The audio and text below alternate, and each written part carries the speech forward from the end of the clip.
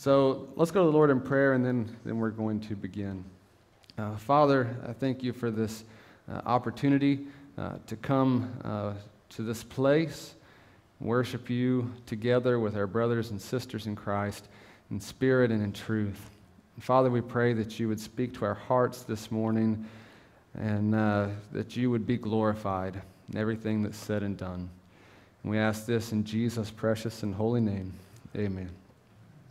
All right, Matthew chapter 6. We've spent some time looking at the concept of worry, and the reality is that we all struggle with worry in some form or fashion. And Jesus specifically calls out here worrying about God not being able or willing to provide for your needs. And last week we looked at the reality that worry has an I complex. When anxiety controls your thinking, it is actually you saying, I don't think you can handle this situation, God. I think I have to do it on my own. And it's much like pride and how pride works. It is about me, and I must do this. And so we're going to take a couple minutes here, and we're going to look at Matthew chapter 6 a little more in depth. Last week, we pretty much just read through what Jesus was saying here as far as where he talks about the birds of the air and the grass of the field and the flowers. And I said we were going to come back to that. And so it's time for us to take a little bit of a deeper look. So we're going to start in verse 25. Jesus says this. He says, "Therefore I say unto you, take no thought for your life, what you shall eat, or what you shall drink, nor yet for your body, what you shall put on. Is not life more than meat, and the body more than raiment? Behold the fowls of the air, for they sow not, neither do they reap, nor gather into barns, yet your heavenly Father feedeth them. Are you not much better than they?" Depending on what kind of translation you have, King James translates it better than they. Maybe if you have the ESV or something like that, it says of more value. And the issue here is value. We have a misunderstanding of our value to God. Now, value is something that I think all of us have some sort of a grasp on. I'm going to give you an illustration here with this little dog. All right? Yeah, he is. Actually, this is my son's little dog. It was a gift from Norm and Barb Heyman when Hannah was born. It's like, well, he needs a little animal. I don't know if they even remember it. I'm sure Norm didn't pick it out. But at any rate, this is Mark's little dog. And Mark places great value on this dog. Now, there was a time when me and Sarah, we had this conversation, and Sarah told me this story about how she had this little prized stuffed animal when she was a small child, and best I remember from the story, it got lost on an airplane, and it wrecked her little world because there was no way to get it back. And so she said, we want to protect my children from having one prized possession toy, or one prized possession stuffed animal. And I don't know how she lost hers. I still have mine. His name's Lockley. I didn't lose him. But at any rate, so Mark had this vast, I don't think smorgasbord is the animal or the phrase I'm looking for, but he had a bunch of different animals that he took to bed with him. He had horse, cow, doggy, and the others were all sporadic, like whatever he could pick up and take to bed with him that day. And they all had an equal value. But we went on a trip to New York, and when we came back from that trip, Doggy, out of all the animals, Doggy was left in New York. And because he was disconnected from Doggy, even though he still had horse, cow, his birds, his lambs, and all these other animals. All of those meant nothing to him in comparison to the dog that was lost. And because of that, every night when we put him into bed, he'll wait till after I finish telling him a Bible story, and he'll say, "Where's Doggy?" Like, why couldn't you have taken care of this before? But because he lost Doggy, he places a very high value on him. Value is something that is not set by the person who is trying to sell something. Value is set by what someone is willing to pay for it. Value of goods and services is see how good you are at economics here, is determined by what? Supply and demand. You can have all the supply in the world, but if there ain't no demand for it, it's worthless. Like if you had a container ship full of those 3.5-inch floppy disk, or maybe even the ones that were bigger than that. I've never actually seen a computer that uses them. You can have a lot of them. You can have an insane supply of them, but there's no demand for them. They are worthless. People in the real estate business, they run into this. I've talked to real estate agents that were trying to help someone sell a house, and the person who owns the house, they said, "Well, I want to list it for this much." And the real estate agent says, "This is what it's worth, because this is what people are paying for houses in your area." "No, I want an extra $50,000 out of my house." It's not going to happen because the value is not there. And Jesus here, where he's talking to his disciples and all of these other people who were there, he is explaining to them their value. Now let's look at this passage again. And he says in verse 26, "Behold the fowl of the air, for they sow not, neither do they reap, nor gather into barns, yet your heavenly Father feedeth them. Are you not much better than they?" You have more value to God than the birds of the air. And it's the theme that's carried out throughout this passage, because verse 27, he points out, he says, "Which of you by taking thought can add 1 cubit to his stature?" Some of your translations say can add time to his life. Life is probably the better translation here than stature, because David makes a very similar statement in Psalm chapter 39 where he says, "Teach me to measure my days." And we don't think about measuring time by using a ruler, but that's probably what Jesus is saying here.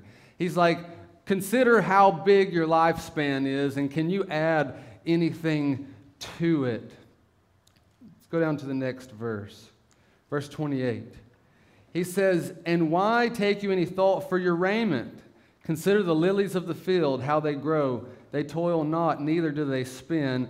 And yet I say unto you that even Solomon in all of his glory was not arrayed like one of these." He's like, I want you to take a second, and he said, I want you to think about the flowers. He's like, think about how beautiful they are, and how you can't even compare with making clothing that is as beautiful and as amazing as a flower, which was created by God. And then he comes back into talking about value again in verse 30. He says, "Wherefore, if God so clothed the grass of the field, which today is, and tomorrow is cast into the oven, shall he not much more clothe you?" Should he not much more clothe you? He said, I want you to think about this. He says, the grass grows up, you eat part of it, and the rest of it, you burn it up. It has no value at that point. And he said, God, he clothes the grass of the field, and he says, won't he do a lot more than you? Because you're worth more than the grass. And I think to wrap our mind around this, we have to step back in time to creation itself. I want you to think about the creation that God made.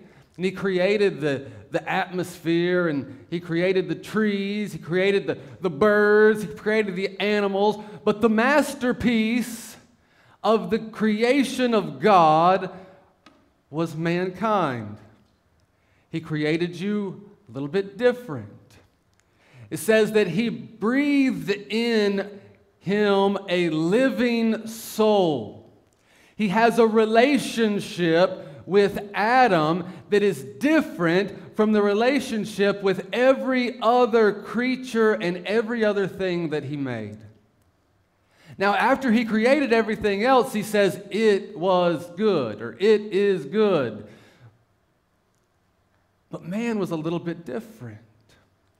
In fact, He gives man charge over and dominion over the rest of creation. He created man a little bit different, a lot bit different, because He has a different purpose for us. And then sin happens. Your worth at creation, Adam and Eve's worth at creation was a great worth. They had a great value. But after their sin, their value was shot because they were dead in their sins. Just like we are born dead in our sins, we have nothing in ourselves to offer God. It's like you think of a car. I have a 1997 Honda CR-V that I bought off of Bob and Judy. And the value of that car, it had diminished a lot for Bob and Judy because they parted with it, okay? And I like the car, and I place a good value on it because I'm going to drive it until it is dead. One way or the other. Either Sarah's going to borrow my car and wreck it, and then it's going to be dead. No, I'm just kidding. It'll probably end up being me. She's a better driver than I am. Or the car's just eventually going to fall apart to the point where its value is going to be practically nothing because it's wore out or it's broken. That's us. We are wore out. We are broken. Sin has broken us, but God still places value on you in your brokenness. It has nothing to do with what you can do. It has nothing to do with who you are or what you're capable of. It has everything to do with His demand, what He wants. He desperately wants you, even though you don't deserve Him because of your sin. The best illustration that I can think of in Scripture of this is the story of the prodigal son. And if you want to turn there, you can. It's in Luke chapter 15. We're actually going to look at this week and next week. Next week, we're going into talking about judging, like judging others. And Jesus talks about how we should not judge. And Jesus here in this passage, in Luke chapter 15, He is pointing out to the Pharisees that they are no better than the scribe or than the publicans and the sinners. You see, they were upset because in chapter 15, verse 1, it says, Then drew near unto Him all the publicans and sinners for to hear Him. And the Pharisees and the scribes murmured, saying, This man receiveth sinners, and He eats with them. And so next week we're going to finish tearing this story apart, but we're going to jump a little bit ahead this morning to look at the parable itself. So Jesus is he's calling out the Pharisees here. He's calling them out because they felt like they were better than everyone else.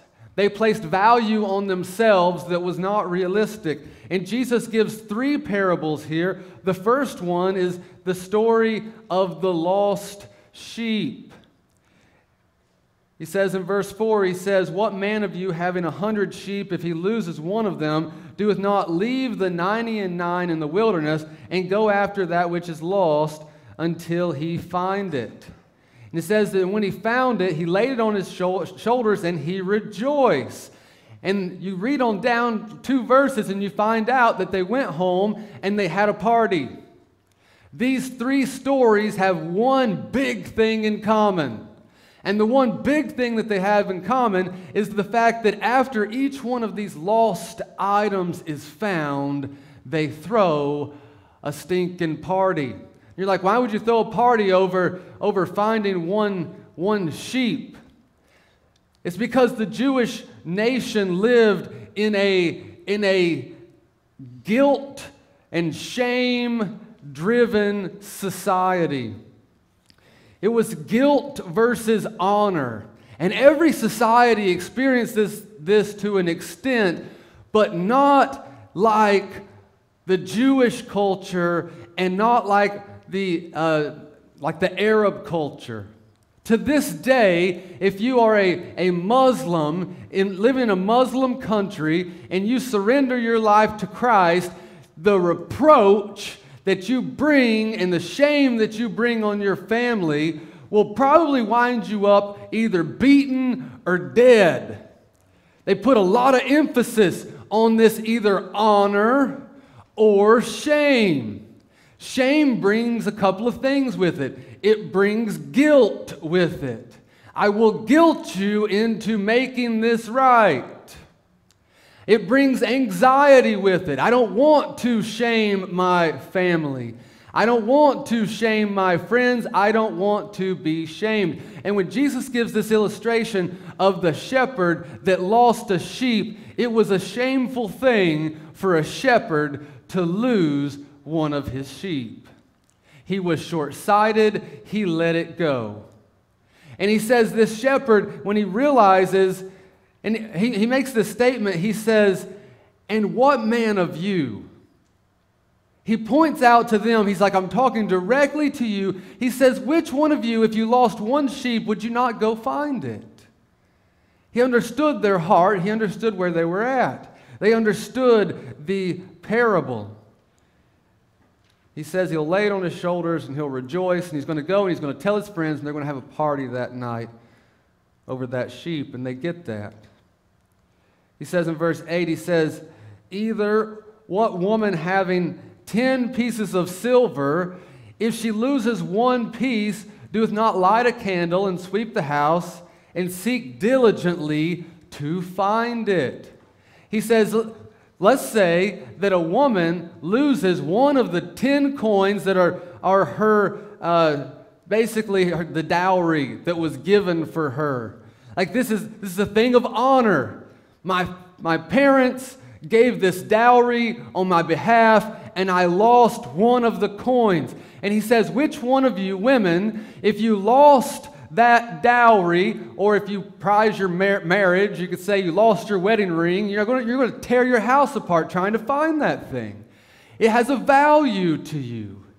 And he says, which one of you is not going to sweep the dirt and the straw around in the floor? You're going to light a candle and you're going to do whatever it takes to find that lost coin. And when you find it, you're going to be so excited, you're going to go get your friends, and you guys are probably going to throw a party that night. You're going to celebrate because you found that lost coin.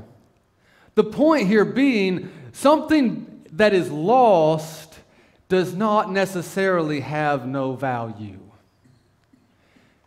In fact, some of the most valuable things on this planet are things that are lost or that have been lost at some point or some time. When something is lost, you recognize how important it is. When something is lost, you look at it differently. I want it back. I'll do whatever it takes to get the doggy back. Let's drive back to New York tonight and get the doggy back. Mark, it's a long ways. It's okay. Mom can drive fast. He really says that. His mom is a fast driver. If she gets behind you, let her go around. All right? So, but value comes from desire. And value is set by sacrifice. What are you willing to give for that item? What are you willing to surrender to get that thing that you want? If you could imagine for just a moment a piece of artwork showing up that was lost from either Leonardo or Donatello or Michelangelo or Raphael, and if you haven't figured it out, the only reason I know those artists' names is because of the Ninja Turtles. They're all named after Renaissance artists. And so if a painting from Leonardo da Vinci pops up that's been lost forever, like people are going to be offering you insane amounts of money, like sight unseen, because of the value that is placed on it. You get the drift. Value is placed by what someone is willing to pay for something. And there are collectors out there that would literally squander their life savings to be able to own a prized piece of artwork. God is no different.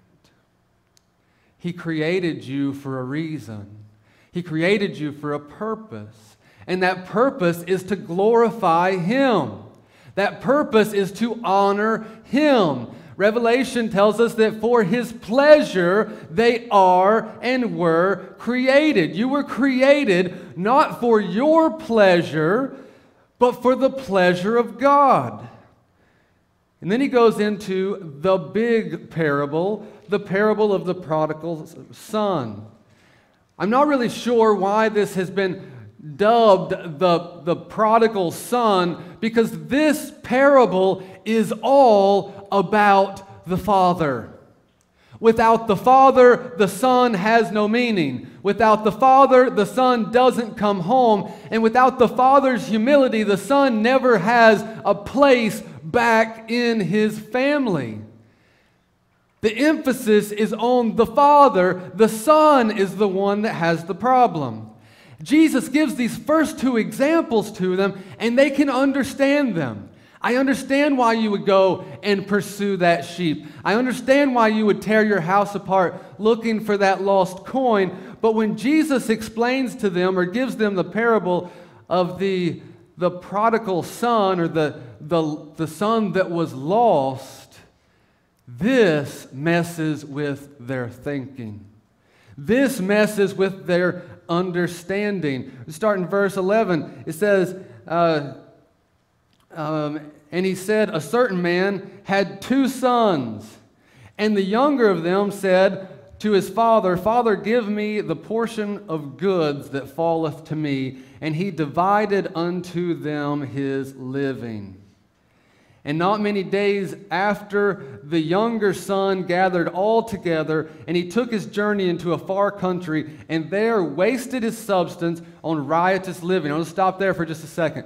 The older son would have gotten 2/3 of the inheritance. The younger son would have gotten 1/3 of the inheritance.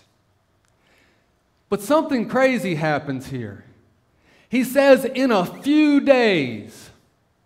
In a few days, he packs up and leaves. Now, if you have 1/3 of your vast father's inheritance and you get rid of it in the matter of a few days, what does that mean you're getting for it? Not much. I'll get what I can take. He placed no value on what the father had. It's, I'll get what I can take. I'm out of here.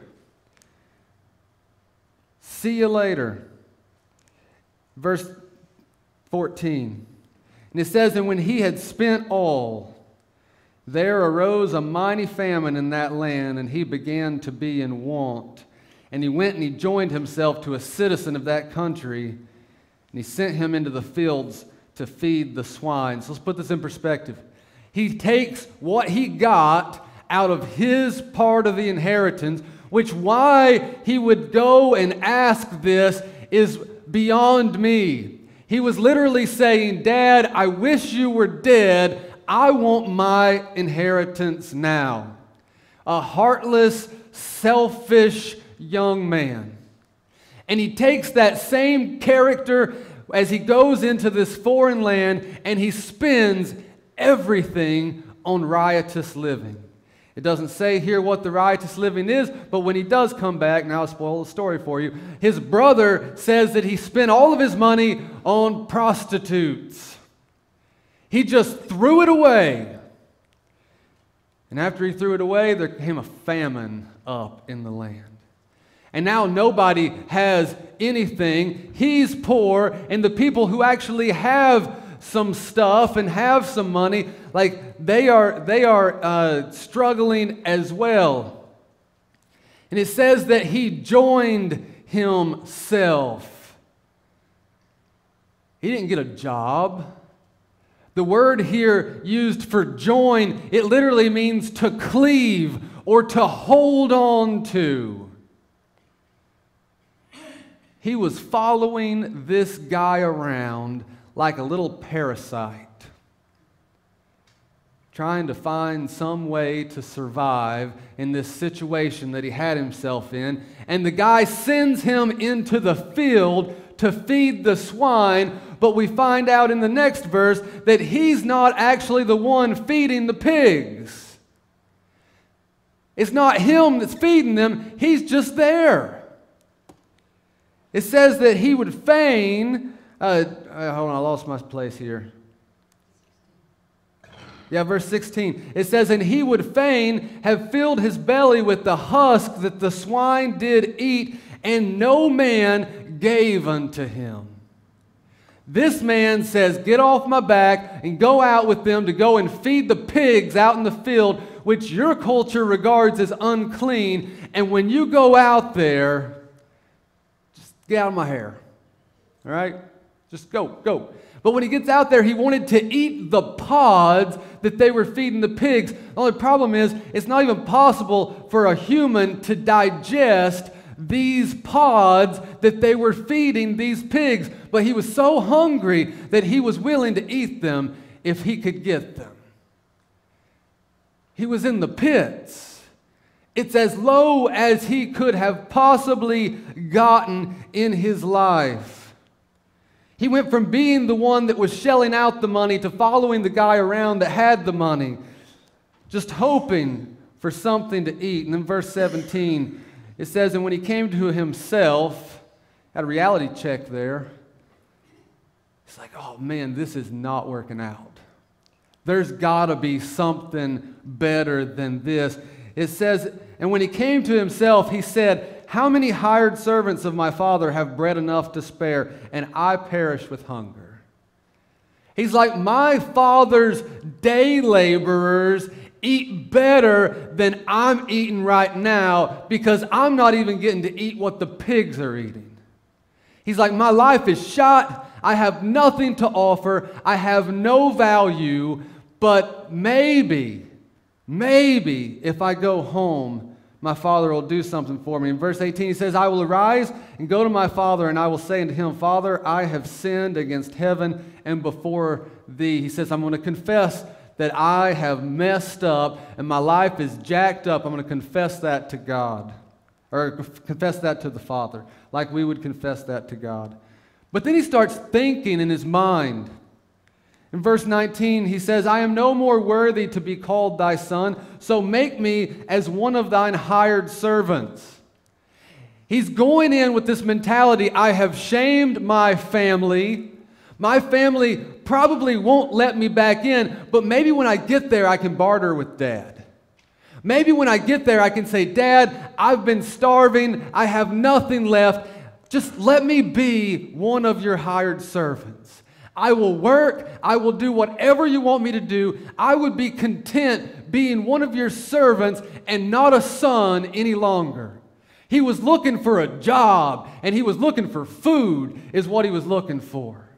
And so he makes up his mind, and he goes home. Verse 20, it says, he arose, and he came to his father, but while he was yet a great way off, his father saw him and had compassion on him, and ran and fell on his neck and kissed him. Was this the reaction that this man was expecting?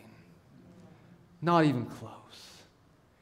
They lived in a culture of either honor or dishonor. He had dishonored his family. You remember with the story of David and Absalom when he banishes Absalom from Israel, and he says, you can't come back because you killed Amnon. And Joab, through the course of time, finally he says, hey, why don't we let him come back? Why don't you let him come back? He's your son. And he lets him come back, but he will not even give him audience. He won't talk to Absalom. He won't look at Absalom. He holds Absalom like at arm's length for a couple of years. You can come back in, but watch this. If he had allowed Absalom to come into Jerusalem and gave him a big hug and a whole bunch of kisses, it would have been him saying, Absalom, we're okay now. Absalom, it's all right. It's just like in a Middle Eastern culture where someone sits down for a meal. If you sit down for a meal with someone, you are saying, I agree with this person. That's why the Pharisees had such a problem with Jesus sitting down with the publicans and sinners. In their mind, for Jesus to sit down with the publicans and sinners is to just say, I'm with them. I agree with you. I'm your friend. It's not what Jesus was saying, but that's the way that they took it. And he is expecting his Father to rebuke him and maybe even not to give him audience. You see, what most fathers in that culture would have done is they would have stood up on that hill and they would have let everybody from their little group there, all the workers, and they would let everybody go out in the shame that they would have experienced before they ever even got to speak to the Father. He's walking in with shame. Shame's not the problem. He's got that, but the issue is the Father's reaction. He runs to him. He runs to his Son as fast as he can. The Greek word that's used here, it literally means to sprint. You know what it is for a Middle Eastern man to sprint in their garb that they wear? Even to this day, it is a shame. It's a shame for a man to show his bare legs. It's a shame for a man to run. And this father, he throws caution to the wind. I don't care what anyone thinks about me. I'm running to my son. And so he pulls up his, whatever you call that thing that he's wearing, and he runs wide open as fast as he can to his son. And he falls on him, and he gives him a hug, and he gives him, and it makes him sound like he gives him a kiss, like, oh, son, it's so good to see you. Let me give you a kiss. No, that ain't what it means. The word that's used here, it means like basically rapid kissing. He is kissing his son all over his face. Incidentally, it is the same word that is used for Judas's kiss. Remember, Judas runs up to Jesus, and he says, Master, Master. And he kisses Jesus with that kiss of betrayal. Now, that was a bunch of kisses of betrayal. You have the woman that washes Jesus' feet. And it says that she kissed his feet. And you skip down about 10 verses, and it says that she ceased not to kiss his feet. So this father, he wraps his arms around his son, and he's saying, welcome home. Welcome home, son. I accept you back. And as you go through this story, you remember the son's thinking. He makes this statement in verse 19 to himself. He says, and I am no more worthy to be called thy son. Make me as one of thine hired servants. But he doesn't say that when he gets there and meets his father. He doesn't ask, Father, will you make me one of your hired servants? And the reason for that is because he knows right off the bat, I don't have to be a servant. I don't have to work this off. Because the Father puts his best robe on him. The father puts a ring, a signet ring on his hand, which is basically like a credit card of the day. He's like, welcome home, son. You know who took the shame and who took the reproach? The Father. The shame and the reproach that son should have experienced as the result of coming back home after his ridiculous spending spree and riotous living. He should have been mocked. He should have been beaten. He probably should have even been kicked out in their culture. But the father says, welcome home. The other son has a huge problem with this. But you want to know what was going through the mind of the Pharisees at that moment? This is preposterous. No father would do that. After being dishonored in such a great way, no father would just say, oh, son, come on back home. I'll give you everything that you lost. I'll give you your place back. This is going to be wonderful. Let's throw a party. You know what the passage tells us? God reacts the same way every time one sinner comes to repentance. One. You know what that means is going on in heaven right now? When it talks about the angels rejoice, every time one sinner comes to repentance, there's a party going on in heaven right now. Every time somebody gives their life to Christ. Every time someone comes to the Father and says, Father, I have sinned. I have sinned against you. I have sinned against heaven. I'm messed up. But because He values you, He gives you the opportunity to have a life that is not characterized by guilt. It's not characterized by shame. It's not characterized by anxiety of whether or not God is going to meet your needs, because He loves you so much that He sent His Son to pay the ultimate price for you. He sent His Son to be shamed on your behalf. He sent His Son to take your sin and your iniquity on Himself. He gave it all for you. You were that doggy that was lost. And God searched for you. And He came out and He met you. He tells the other son, He says, this is my son who was dead and now lives. Are you alive this morning?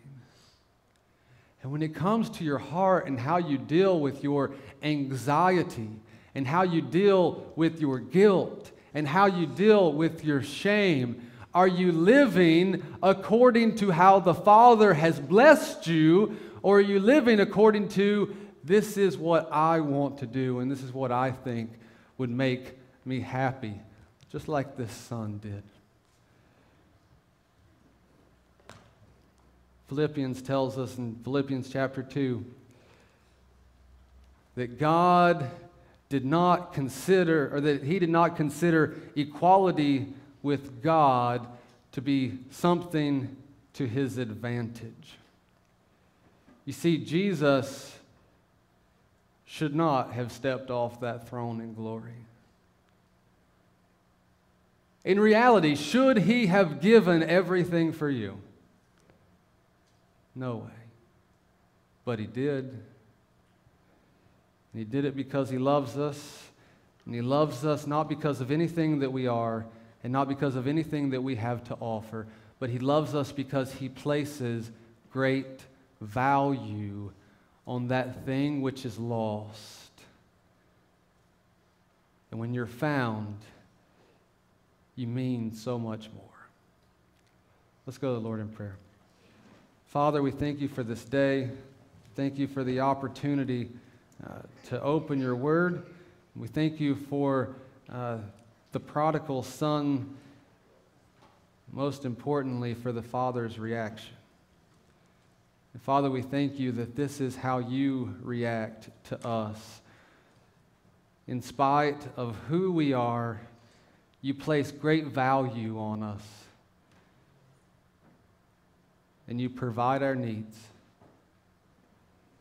Father, help us to come to the place where we're willing to surrender every part of our lives to you and to your will and to your glory.